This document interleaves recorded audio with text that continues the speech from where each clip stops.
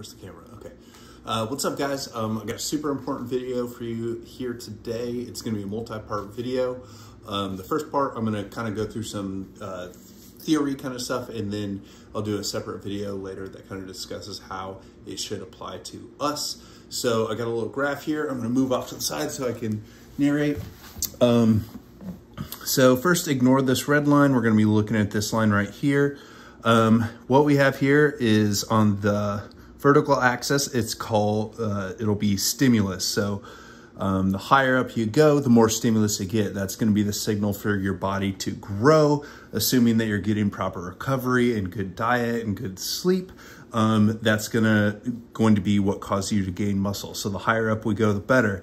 Now on the x-axis, this is going to be a theoretical scale. None of this is meant to be exact. It's a little bit theoretical, but it's well vetted in the science. So 10, this is going to be, we're doing a set that 10 would be our max. Okay, so if you do 10, then you could not have gotten another rep. If you did 9, you had one rep left in the tank. 8, you had 2 reps left in the tank. The fact that it goes to 10 is just an example. This could also apply to a set of 15, you know. This would be, you did 15, 14, 13. So it's just an example. Another way to talk about this is called reps in reserve, or how many reps you could have done. If you did 10, you have 0 reps in reserve. 9 is 1 rep in reserve. 8 would be 2 reps in reserve, and so on. So, okay. As you can see over here, getting down to 3, you know, we're not even getting close to the point of failure. And you can see our stimulus is relatively low. And as you go from 3 to 4, it starts to make a small uptick once you get to 5. If you're further over here, you're not really, it's not that you're not doing anything, you're getting no stimulus, but you can see it's very low. So in general, we want to avoid being on this side of 5 at all costs. Otherwise, we're kind of basically just wasting our time. But once you go from 5 to 6, it's an uptick. And then from 6 to 7, or that would also be 4 IR to 3 IR, the curve starts to go up. So our stimulus is drastically increasing here in this range. And then 7 to 8, still gaining stimulus at a very high rate. Then once you see 8 to 9 and 9 to 10, it starts to level off a little bit. So the additional benefit from going this close to failure is still there, but it starts to level off a little bit, okay? So basically anywhere if we're in this 5 to 10 and even closer 6 to 10 range is great from a stimulus perspective.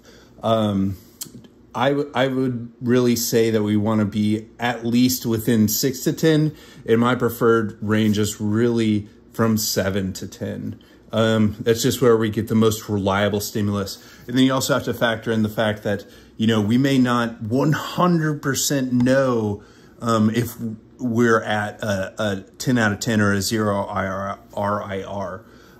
So I like to stay generally with only 3 reps left in the tank or less. You know, I don't really like to go much further than that. Okay, so let's that's kind of how the stimulus goes as we go along. Let's look at fatigue. That's going to be the pink line here. So the fatigue starts off very low down here. This is kind of the danger zone, the range we don't want to be. The stimulus is very low, and it exponentially rises as you get closer to failure. Notice how this curve is low and it rises up steeply and then it starts to level off. The fatigue curve doesn't really do that. The closer you get to failure, the higher the fatigue goes. And the way this plays into your daily training is that you'll notice once you start pushing those sets closer to failure, your reps drop off for your later sets. That's exactly why we can't do, you know, 3 sets of 10 and be optimal. Because once you're getting close to failure and you're getting in this 7 or, you know, 6 to 10 or 7 to 10 range, your fatigue is going to creep up. And that's actually very useful because we can use that as an indicator. That's how we know we're getting close enough to failure. If you did 10 on your first set and you can only do 8 on your second set, well, you know we're in the right range and we're going to get what we came for. So this does have some other implications though. If you push every set to absolute failure, you can see here the fatigue's very high. That fatigue can really start to build up over here, and you can actually see the fatigue's higher than the stimulus.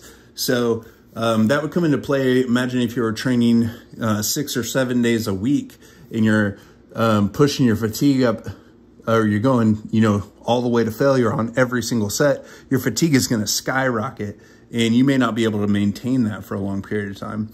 In our case, you know, we're not necessarily, we're only training 3 times a week for about an hour. We're not going crazy with it. So it's not as big of a concern going over here. Yeah, so that's kind of how the proximity to failure and the relationship to stimulus and fatigue works. The later videos I'll do will kind of explain a little bit more about how both the stimulus and the fatigue in relation to proximity to failure play into our specific examples, our specific situations. So that's what I wanted to get across today, guys. Good job. Love the training videos. Keep it up, and I'll talk to you soon.